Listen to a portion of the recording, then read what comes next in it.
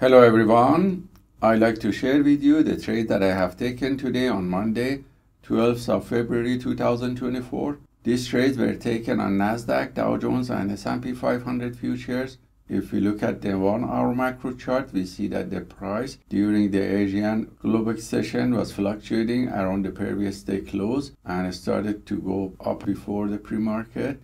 And by looking at 10-minute macro chart, we see that after New York market opening, the price on Dow Jones started to go up and also S&P 500, while on Nasdaq was choppy, was retesting constantly the previous point of control and support, and finally it broke up around 10:30. So this wave of uptrend on all three E-minis were taken with setup T repeatedly, and you see here the entry and exits here on Nasdaq, on Dow Jones and S&P 500, and all these signals were copied by copy trader to multiple Apex Trader funding accounts, and you see the performance on one of the accounts here that was positive, showing profit factor of 9.42 with 85% win rate from the long positions taken and the average win to loss ratio of 2.22.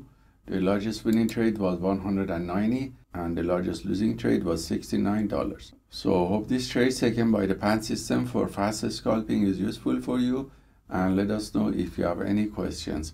Have a wonderful day.